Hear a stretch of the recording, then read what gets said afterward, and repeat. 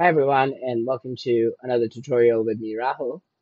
In this tutorial, I want to show you how we can achieve pagination in your Draftbit app with the Xano backend. This would be a slightly longer tutorial because I will show you how you would set up your Xano endpoint and how you would build an app with that endpoint. This is a sample app that I've already created. I'll show you what this app does, and then we'll create this demo app in this tutorial as well.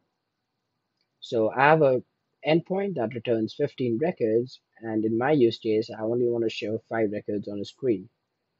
This is a very simple app, so it'll be easy to understand.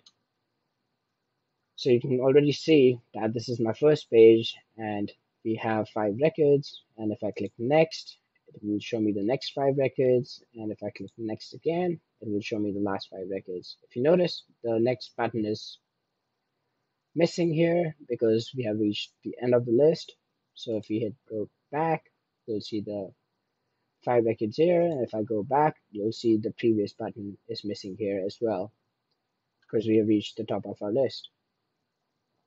So I hope you guys are excited. Let's get started.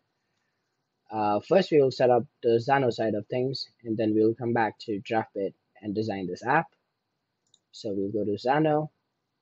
We'll start by creating an API endpoint. It would be a CRUD operation. I've created a special table for this demo.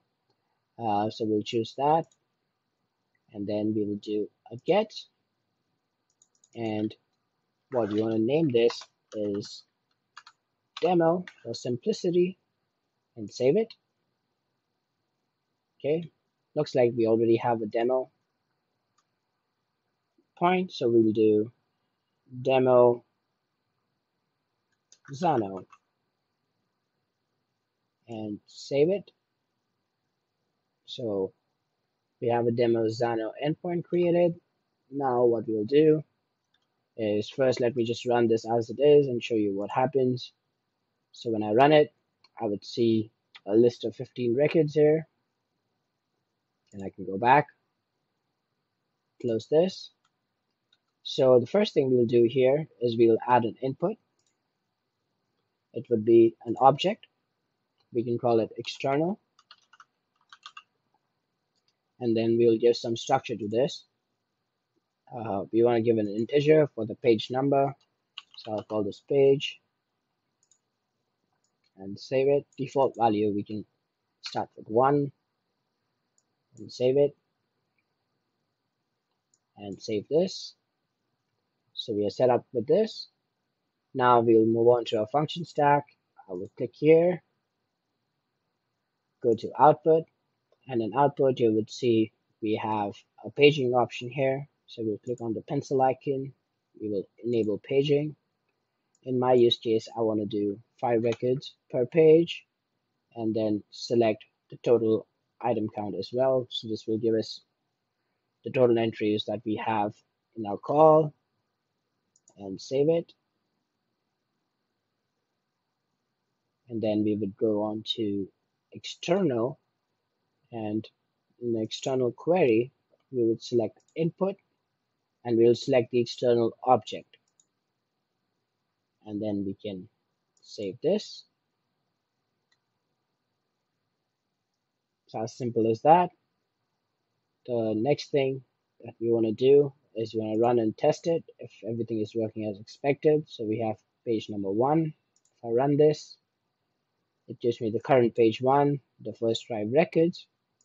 And then let's try to see if we can get page number 2.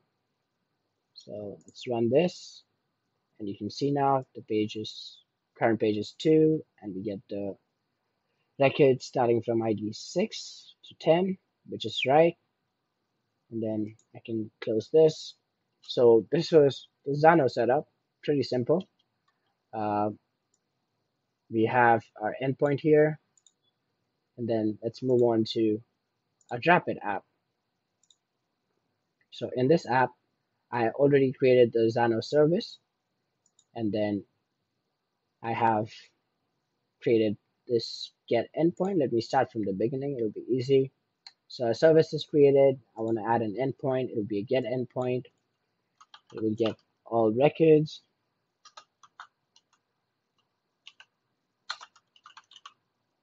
and then the path, I would like to add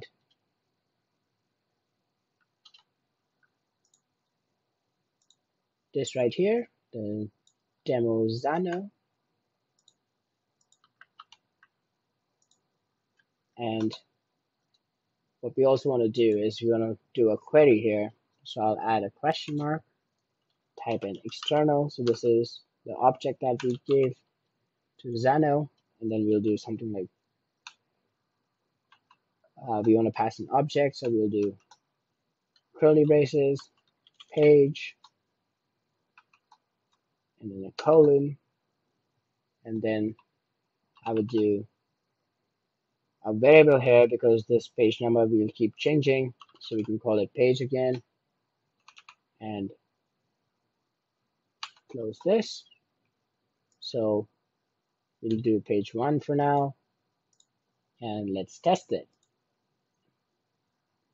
There we go. So we got the first page with the 5 records, and then just want to test it again to see if we get the second page as well. So when I test this, I get the second page too, which is awesome. You can see the current page is 2, and now I can save this endpoint. So we have a get records endpoint, and then done. One thing that we will do to do the next and previous buttons, we will add a screen variable. I will call it page for lack of imagination. Then I would do, it would be a number, and we can give it an initial value of 1. Hit enter. When you notice this yellow dot, that means the entry has been saved. And then we'll save our string variable. String variables are something new and really cool. I love using them. I hope you guys enjoy them too. So we have a string variable created. So now what we want to do is we will add our fetch endpoint. With fetch, you need list as well. So first, let me just set up this fetch endpoint. It's going to use my Xano service and get records. And in the query params, I want to give my string variable page. And you can see it's already fetching the demo data here, but we don't need to use that. So now on fetch, I want to do a list because we are receiving a list of objects, list, and then a text component to show our text that we receive from our backend. So that's it, text. And in our text, sorry, I think I missed out one part. So our list needs data, and the data would be items. And then in text, we would do our handlebar notation. I hope you are familiar with it. And I can do a temporary variable here. I can just say list. You guys can name it whatever you like. And then I want to map it to go around to our list item and map it to the title. So you can see we're getting the first 5 records. The next thing that I would like to add here is a view.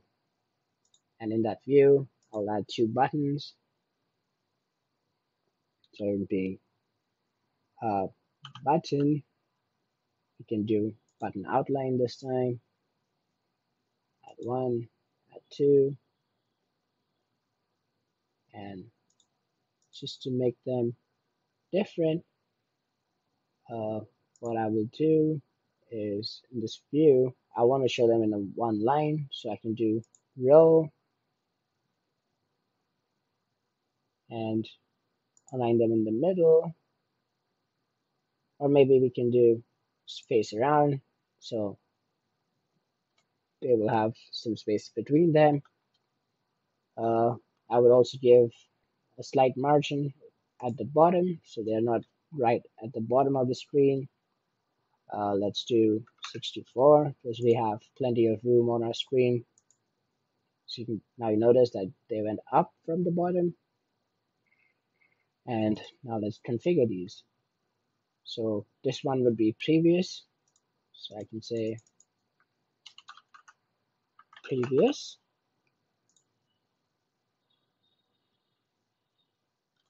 and to set it up, what we want to do is we will have an action here, which is set variable. So on these buttons, we will be changing our page screen variable to go up and down the pages. So I only have one screen variable page. I'll set that. The new value will be page, and then we will use the transform function to do a decrement, which is pretty cool. We can do this all without any code. And same way, I want to make this the next button. So I'll go here, type in next, not nest, and then add another action on this. That would be set variable, page. We'll do page again, and then we'll transform it with increment. Let me make these buttons with a fixed width so the next one isn't that squished. So what I can do is come to the styling part, and I will give it a width of say 100 points. This should increase in width, and I'll give this one 100 as well, just for that uniformity. So we look pretty good here. In our fetch, we have page as a query param, which is correct. So let's test this out if it's working.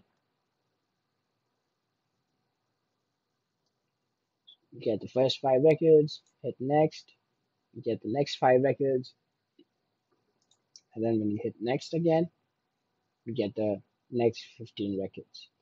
And now, one thing I want to do here too is I want to hide these buttons if there is no next page, because if I hit next now, it'll go to an empty page, which we don't want. So this is our previous button.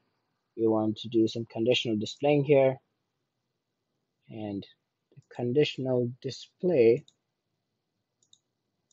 Okay, one thing I forgot to mention, we would need to put this view in our fetch component itself. Let me slide it up. So what that does is it basically gives me a chance to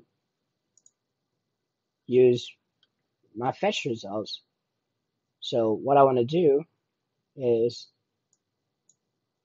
if there is a previous page, only then show me the previous button, because we're on the first page, there are no records before these, so you can see the previous button gets hidden, and we'll do the same for the next page.